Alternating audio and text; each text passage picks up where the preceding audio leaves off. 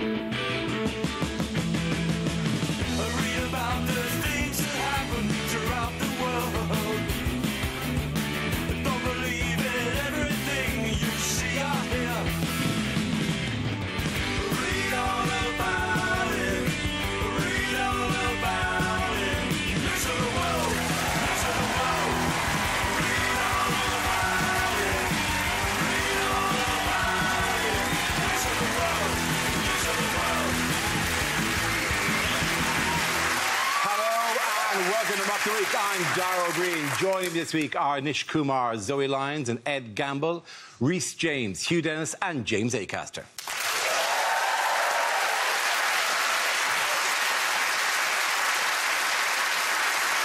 We start with a round call that this is the answer. What is the question? On the board are 6 categories. Rhys, which category would you like? I will have politics, please. Politics. Very hot right now, politics. The answer is 8. What is the question? Is it, how many people does Diane Abbott think are in S Club 7? Is it, how many bottles of champagne did Theresa May pour down the Senk on Thursday? Is it how many days will Richard Hammond now have to spend renewing his car insurance? Is it, how old was I when my parents forgot to take me on holiday and I had to defend the house against some burglars? Really? How many burglars? And 2 of them. I had to booby-trap the whole place. And I'm not proud of this. I damn near killed them. Is it, what would the voting age have to be for Corbyn to have won the election? Is it how many people still think this whole Brexit thing was a good idea? Is it the number of times Jeremy Corbyn has shouted, "Now this is strong and stable for you," whilst grabbing his cock and balls?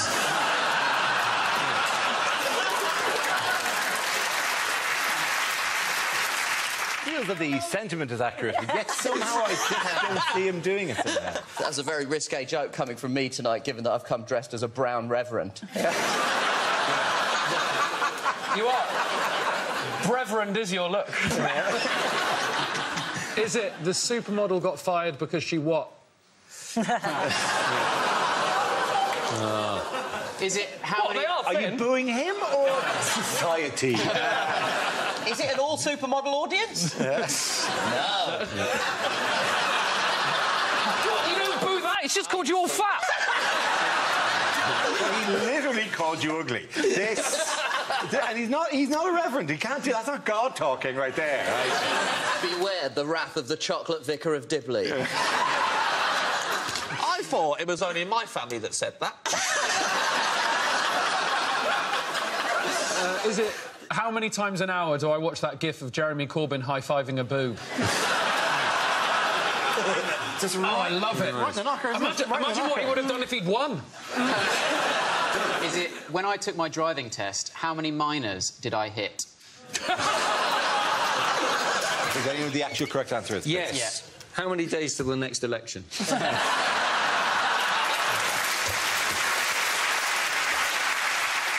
More correctly, how many seats is Theresa May short of an overall majority? Absolutely right. Thank you very much.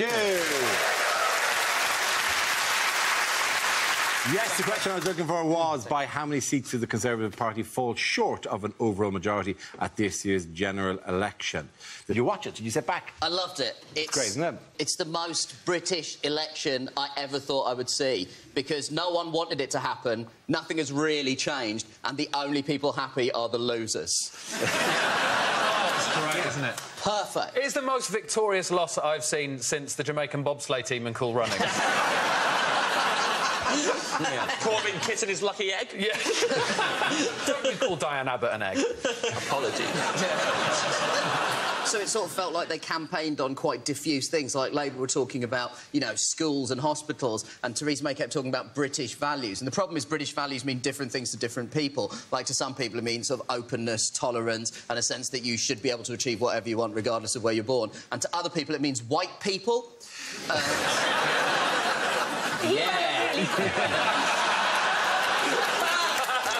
Well, thanks, Rhys, for coming in, for balancing off the panel, because we haven't had any just openly racist people on. And we do get a lot of criticism for being a bit lefty, you know, liberal and all that. So it's been useful to have you in. It's a pleasure to represent my people. Yeah, but it's exciting as it unfolded as well. It was pretty sweet because she called the election because she was just showing off about and trying to get the landslide, trying to show how strong she was. It's like watching someone flex their muscles and then straining too hard and immediately shitting themselves. What's the difference between a podium and a plinth? Well, that is... that's a lectern. Yeah, Podium is the thing that you kind of... that stands on, isn't it? Well, a plinth is the thing a statue is on. You can place a podium on a plinth, but you can't place a plinth on a podium. That sounds like a tongue twister. This is the kind of Irish wisdom we can all look forward to.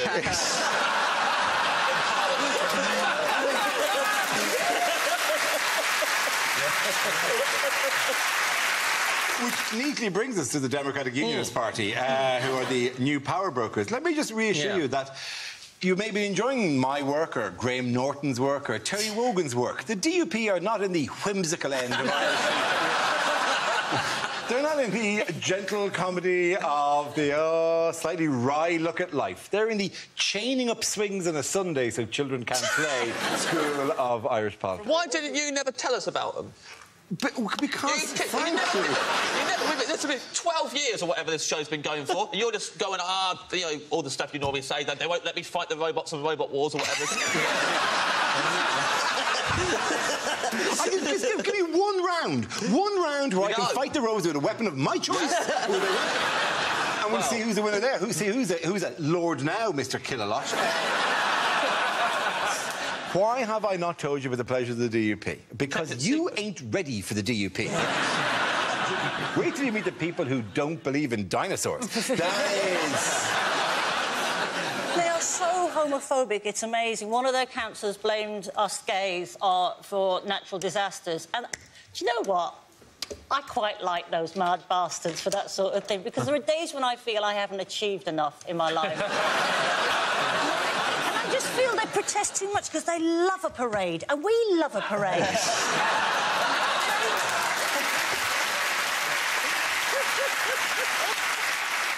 One of them was in the council, and somebody applied to put an Oktoberfest, to hold an Oktoberfest, and he said that's fine, but then tried to ban beer. They're not the party. Oktoberfest without beer is just sausage and lederhosen, and no one wants that.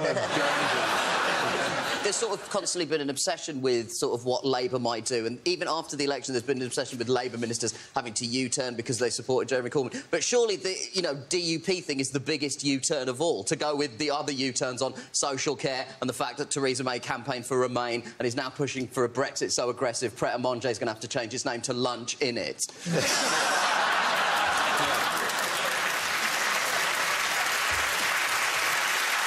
Do you remember 7 years ago when our biggest problem was vuvuzelas?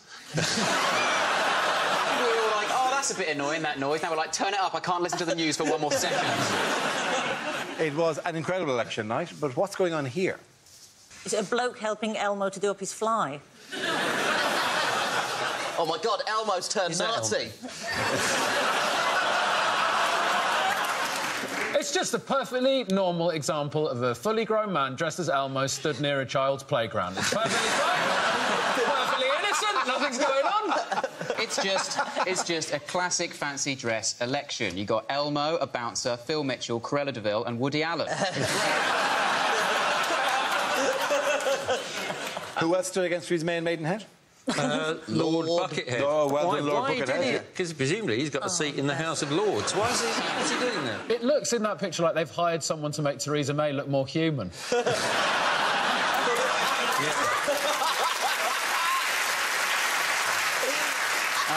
Petty gripe, but his head is not a bucket. So it is yet another lie from a politician. Also, if his eyes are where the slit is in that helmet, he's got a fucking weird head. It is, yeah. I'll give you that. It is Probably why he amusing. wears the bucket. If he didn't, he'd be very self-conscious about that. He's got When he's this huge, weird, pencil-shaped head. It's just like at the top, like a couple of antennas. I'd have to put a bucket over this, otherwise people won't take me seriously. I reckon he's got a lot of letters in his head. That's all I know. Yeah. Some people have posted stuff in there over the years. That's how he gets other people's votes. He just sits there in the voting.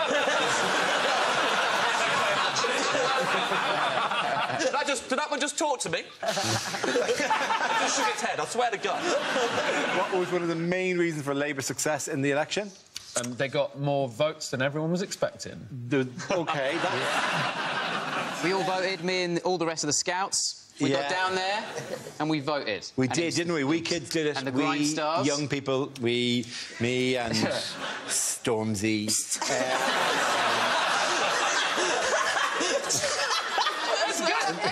I'm waiting for somebody to go, it's Stormzy. Before now, Dara thought a grime star was Barry Scott from Sill It Bang. You realise Corbyn is more hip than you. I was like, when I heard that JME was supporting him, I was like, I've never heard of this union. Who are they? That was the other problem for the Tories, wasn't it? Because they couldn't get the elderly to vote, because the elderly who normally go to the polling station were worried that while they were out, the Tories would sell their house and send it to...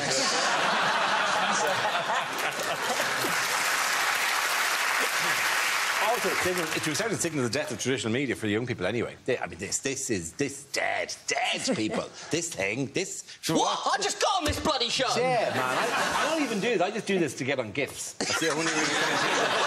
Do one now. No, I'll do it now. Yeah. Surprise? Yeah. That'll be all over the internet in a week. Like, it's grand. That's where I make all my money is on GIFs these days. It really is, like... Yeah. You package up into tiny 5-second bits of... Yeah. Yeah. So George Osborne was on ITV, wasn't he, laughing like a lunatic during the election coverage? Where was David Cameron? I assume he was on the phone to the Guinness Book of Records, getting them to change their category for biggest fuck-up by a Conservative. OK, at the end of that round...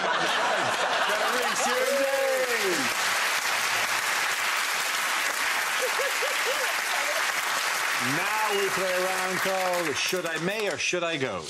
This game involves Reese and Nish, so if you could make your way to the performance area, please. This round is a stand-up challenge. I launched a wheel of news, and whoever chooses to stop, one of our performers must step forward and talk about that subject. OK, here we go. Let's spin the wheel. And the first subject is courage. Reese. I'm a very courageous person. Like the other day, I was walking home from a night out and I got myself a kebab, even though I knew full well that back home I had run out of Gaviscon. Wow. We got a badass in the room at last. Tell you what, though, I am not courageous enough to be honest to a taxi driver. Rule 1 of being a comedian, do not tell a taxi driver you are a comedian. They expect too much from the relationship, right? Like, either they want you to tell them a joke for free, or they want to tell you a joke, which is often morally all over the place, right? So you have to lie to them, right? But that's nerve-wracking. I was in a taxi the other day, and I freaked out. Right? My mind just went blank when I got in the taxi. I was there, I was nervous, like my palms are sweating, my knees are weak, my arms were heavy. It was very familiar. And I was freaking out, honestly, because I knew he was going to ask that question. I knew he was going to say, what do you do for a living? I'm in the back of the taxi thinking, Reese, don't panic. Just say the first thing that comes to your head. He turned around and goes, what do you do for a living, mate? And I went, taxi driver. I mean, say what you see, but he didn't speak to me for the rest of the journey, so I now do it every time. Thank you very much. OK, so that leaves Nish. Let's see what your topic is. Let's spin the wheel. The topic is race. I'll take this one, Reese. Difficult and interesting time to be a non-white person living in Britain right now. But I think things are improving, especially to be a non-white comedian. Because 10 years ago, I got some advice from a former agent. She said, Nish, you should stop mentioning on stage that you're not white. And I was like, people are gonna know. I'm not exactly flying under the radar race-wise here. So a couple of weeks later, I got offered an audition in a sitcom. Now, that part required me to do what was cheerfully referred to in the script as the accent, right? Weren't talking about French, were they? Now, when that came in, I said, there's absolutely no way that I'm going to do that. It's cheap, it's Uncle Tom, it's selling out my entire cultural heritage. And she said, this is the problem with you, Nish. You take too high-minded approach. You'll never be successful in comedy because you will never do comedy that relates to the man in the factory. And when she said that, I said, I don't really relate to your paradigm of the man in the factory. I think what you're trying to say is that I should appeal to as high a percentage of the British population as possible. But in the 80s, we shifted from a manufacturing to a service-based economy. So actually, if you wanted to talk about most of the British public, what you should have said is the man who works in the shop or the man who works in a hotel. And she said, I mean, this is exactly what I'm talking about. Thank you very much, Nish. Points in the line go to Rhys James. Come back.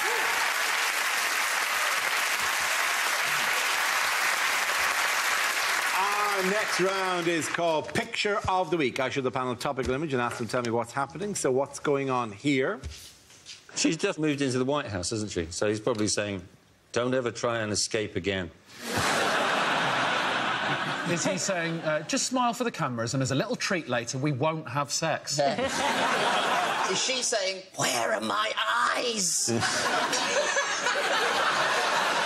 He's saying, so how long ago did you form Aerosmith? She's probably saying, can we just go around this grassy knoll one more time? And you know what it actually is? Melania Trump finally moved to Washington this week. Indeed she did. Thank you very much. I gamble, yes.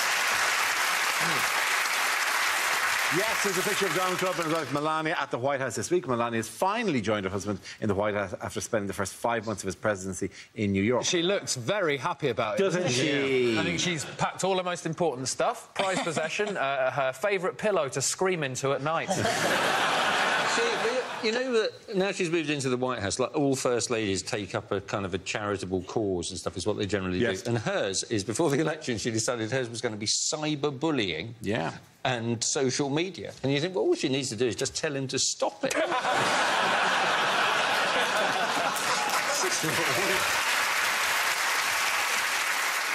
Melania tweeted a photo of her at the White House saying she couldn't wait to make some memories in her new home. And those memories will presumably include her husband being impeached and cupboard sex with her bodyguard.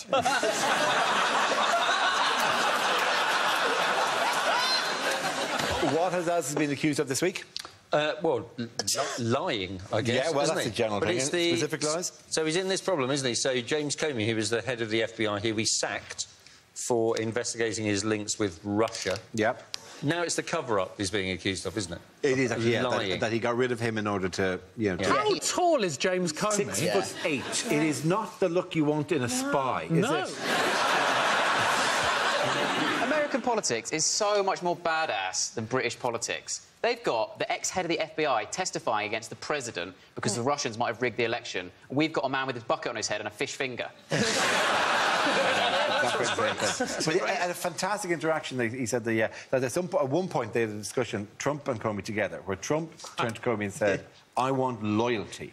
And Comey said that he just stood there not saying anything, hoping that he could get out of this moment, and eventually had to say something and said, I can promise you honesty.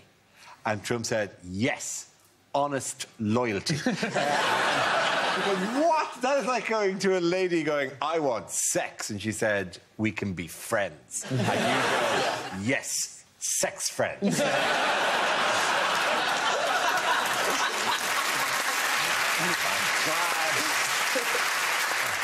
Good to know we're on the same page here. It's like he's genuinely upset that Comey's talking about stuff, because they had a discussion in the Oval Office, and now Trump's going, he's a leaker. To be fair, though, most men Trump's age are leakers anyway, aren't they? Whether they want to be or not. Yeah, quite often he pays for it.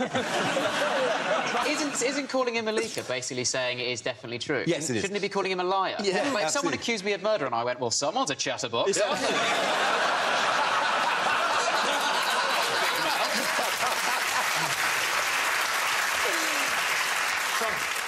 Trump's got to be careful with all these lies, man.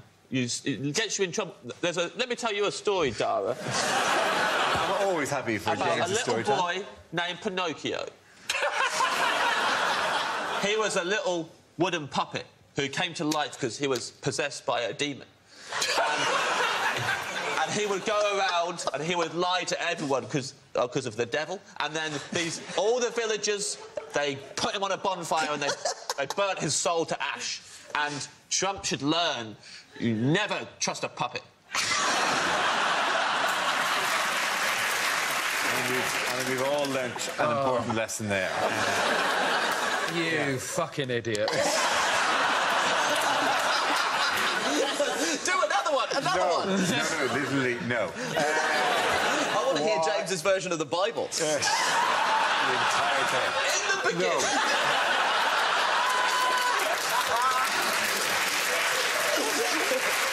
Although I would like the DUP to hear this. What has Trump allegedly put on hold? His trip to London. His trip to London! His trip to London.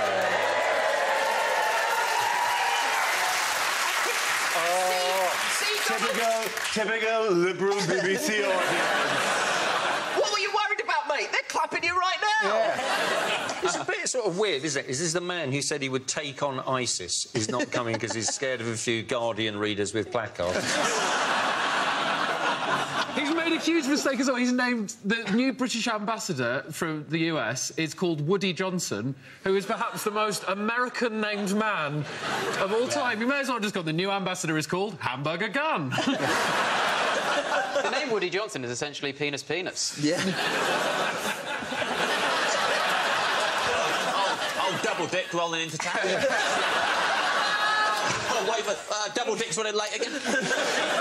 Always keeps you waiting to double dick. The most American man I've ever met was a man who was called Randy Yanker.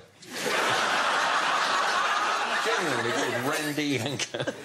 People don't know this, but Hugh used to be a porn star. It was used to be. Yeah. It was huge, Dennis, wasn't that the... You're not wrong. This is a job for huge Dennis. That's right. And Dennis is a slight misspelling. What might be the next breakthrough in the field of artificial intelligence? What's happened is... Yes? Robots have been given self-doubt. They have. As proven by Theresa May's election campaign.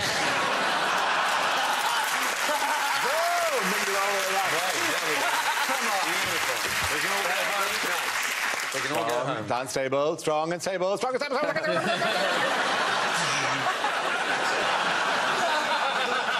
OK, at the end of that round, the points go to Ed, Zoe and Nish.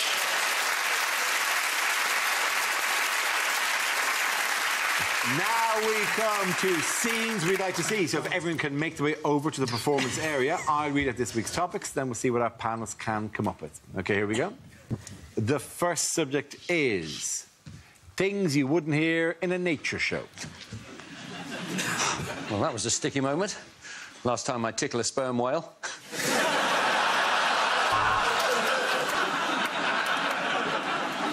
It's been said that male cows don't defecate, but as you can see, that's bullshit.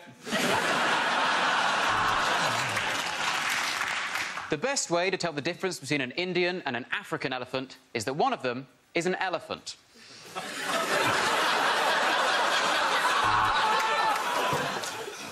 Hello, I'm not an elephant. Told you.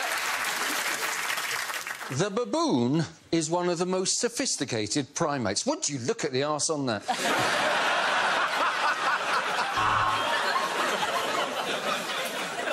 And the reason why geese fly in a V formation is to act as chevrons for airplanes. Coming up, a couple of rhinos banging and some monkeys finger blasting each other on extremely blue planets.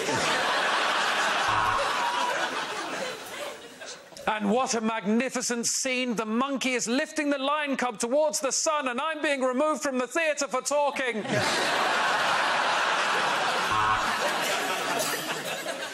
Dawn rises on the Serengeti. Dawn has no idea how she got there.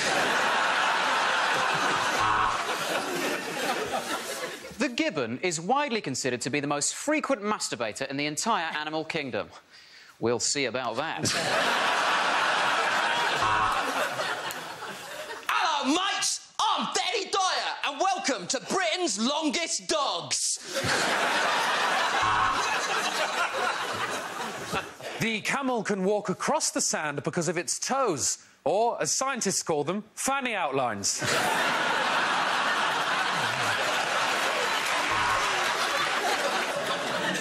And here we have a tiger happily eating Frosties. Tonight's episode is dedicated to the memory of our cameraman, Charles Frosties.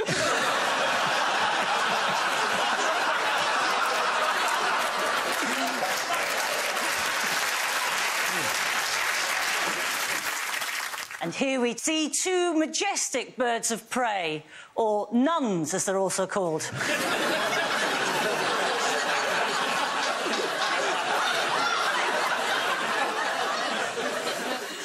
Here we have a woodchuck, also known as a groundhog, prompting the question, how much ground could a groundhog hog if a groundhog could hog ground?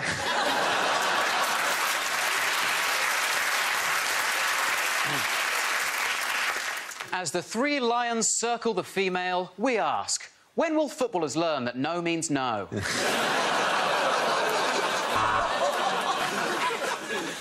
The crab scuttles into view. I should have used the special shampoo again.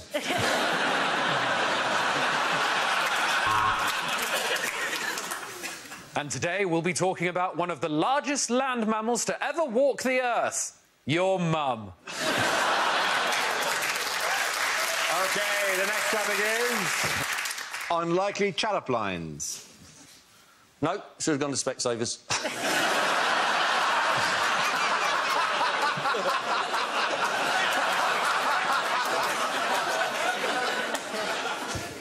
My name's Ed. What's it short for? Dunno, it's just always been like that.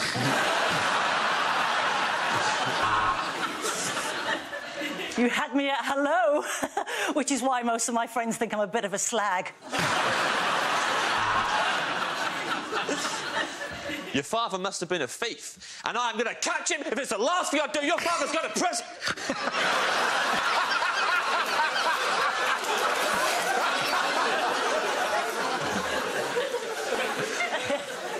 It's a loyalty card. Every 10 shags, I buy you a present.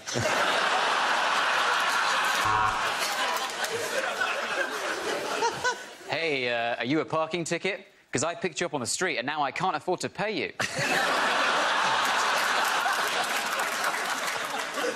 Love is blind, and so am I. Now let me feel your face so I know you're not a munter.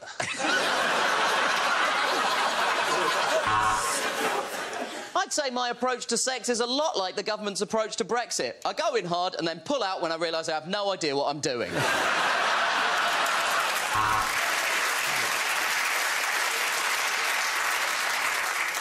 Oh, so when you sit there seductively licking your lips, that's sexy. But when I do it, I'm weird and should get off your lips.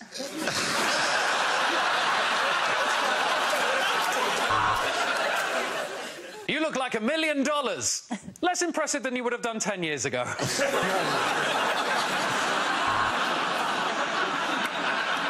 I like my men like I like women.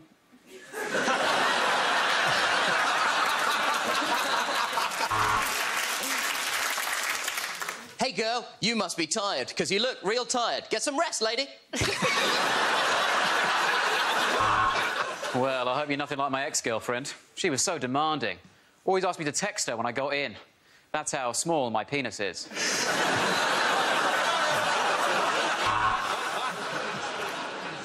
So do you come here often? To this STD clinic? If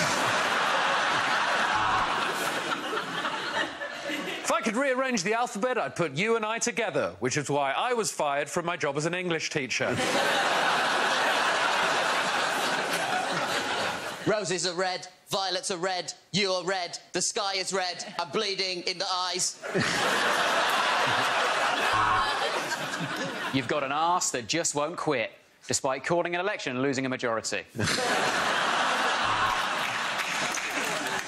You don't look like you did through the binoculars.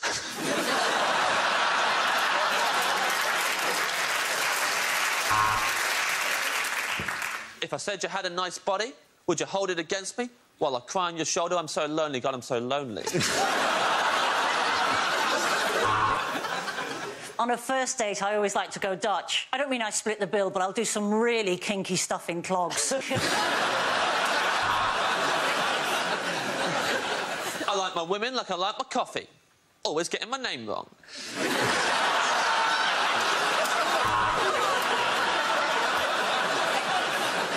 If you were on an Indian menu, you would have 3 chilies next to you, because you make me shit myself. At the end of the round, the point is going to eggs out in dish.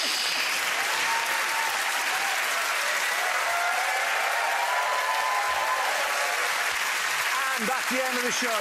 This week's winners are Nish Kumar, Zoe Lyons and Ed Gamble. Commiserations to Rhys James, Hugh Dennis and James Acaster. Thank you for watching. I'm Darrell Breen. Good night.